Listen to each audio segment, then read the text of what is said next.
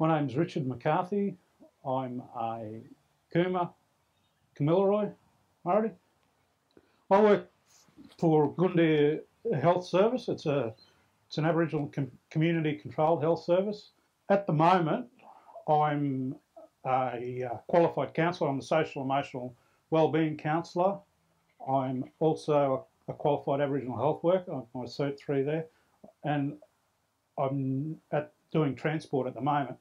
One of the main reasons I do my job is because my life before I actually started working for Gundia and what I used to do. So I can actually help make a difference in someone's life. I did a certificate for in alcohol and other drugs, and I did end up doing that because when I was 14 I started drinking alcohol. I got addicted to it pretty quickly. I was addicted to it for about 28 years. I'm married now, and it's my second marriage. My first marriage broke down because of that. I was married. We bought a house. I've got 2 beautiful children, and I lost all those stuff through using alcohol. I know, having lived that, how devastating it can be and how difficult it is to actually change. Well, before I got out of rehab, I was actually talking to one of the counsellors there about stuff, and I was feeling a lot better, and said I'd like to be able to do something, to help people as well. And he actually suggested I do the Cert 4 in AOD. I enrolled before I actually got out of rehab. I started that course. I completed it. I went from there, and I was applying for jobs all over the place. I got the job at Gundia, and while I've been at Gundia, I've done my Cert 3 in Aboriginal primary health care, and I also did my Diploma of Counselling on the recommendation of my supervisor there. So having had that journey through my life, it's one of probably the biggest motivator of me being able to help other people. As long as I know that I've helped one person, even through the whole time, help them get better, get over whatever it is that they're going through, makes me feel better. So, and being able to do that keeps me getting up to go to work to do my job every day. Never give up on your dreams. If you've got a dream, the only way you're going to actually make it come true is to keep going at it. I think you just don't give up. If you haven't got persistence, they won't come through. So the only way to make your dreams come true is to actually keep going, keep at them.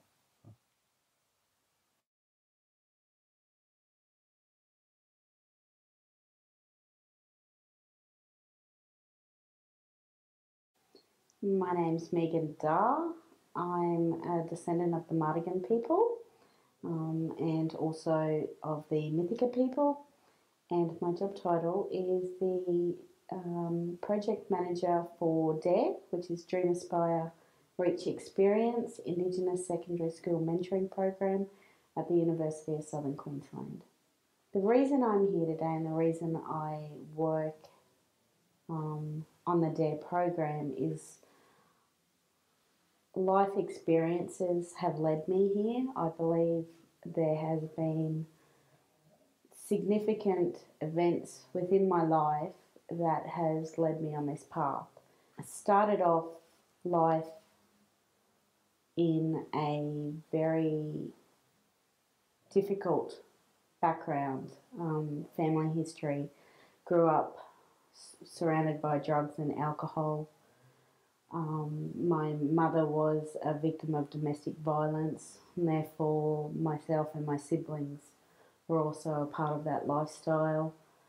We saw a lot of horrible things that I guess Indigenous people are still portrayed that way through our childhood, and it wasn't until my mother left my father when I was 12 and we moved here to Oakey, that I was able to step back from, I guess, that history and those situations of violence and drug and alcohol and look at it in a different perspective. And I was fortunate that growing up here in Oakey put me in place of a lot of really strong role models.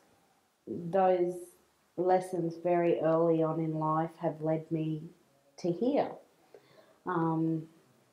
Leaving school and feeling a bit stronger about myself, I was able to participate in a lot of programs at school based around culture. So I was definitely feeling very strong about who I am. What sparked an interest in this program and applying for this position was it seemed to fit in with my life's journey in that the program is designed around helping young Indigenous people feel stronger about themselves and to succeed in life, to succeed in education. And I believe that the lessons that I've learnt, I've been able to share my journey in order to have our kids feel a lot stronger and more confident in their own abilities. A lot of our kids are subjected to domestic violence and drugs and alcohol. A lot of our young married kids don't feel confident, don't know who they are as contemporary Aboriginal people and what it actually means for them to be Aboriginal now in this century, and to also understand the journey of our elders before us to have the rights that we have today as Indigenous people. Myself, having a bit of a background in working with secondary school students, thought this as an opportunity. So the first year of the program in the position was the development stage. So I spent a year looking at where the gaps are in education for our young people. I wanted to achieve an increase in literacy and numeracy by our young people. So that was a main focus of ours, was literacy and numeracy. It was to develop cultural understanding and appreciation, not only for our young people, but for also the wider community. Our other goal is promoting healthy lifestyles.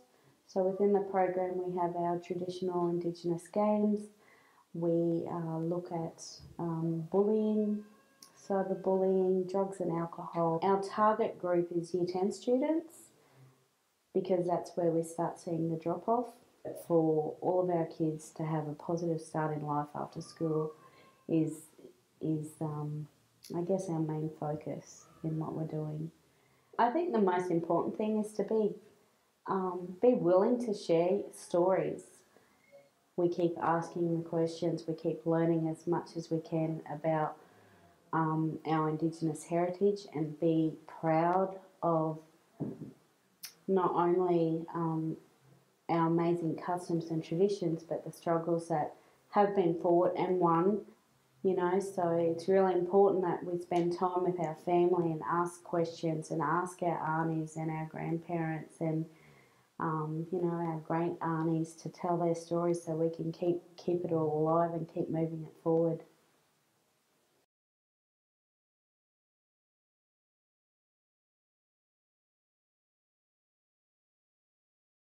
My name's Cora.